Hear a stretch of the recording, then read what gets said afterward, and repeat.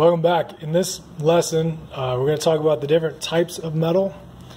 So you can see a few different types here on the bench. We'll talk about mild versus carbon steel, plated versus galvanized versus weldable, and what you want between the two.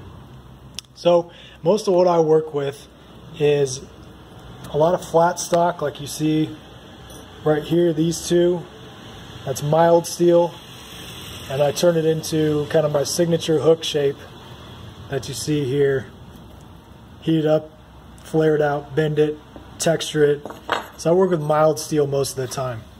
From time to time, depending on the class, we'll step into more high carbon steel. So you see the nice billet here. This, in our axe making class, gets turned into the head of the axe. Okay.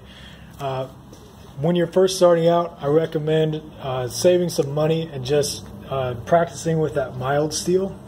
And this is things you can pick up at your local hardware store, or if you want to go to a big box store, Lowe's or Menards has big racks of weldable steel.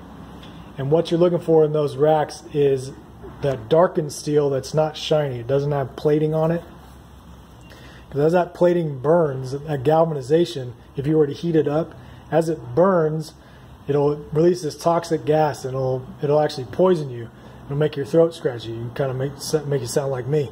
So really what you want is that weldable steel, darker, and at least at Lowe's and Menards, the tips of them are painted this kind of deep red color. The tag will also say weldable steel. All right, so thanks for watching. Let's go into the next lesson.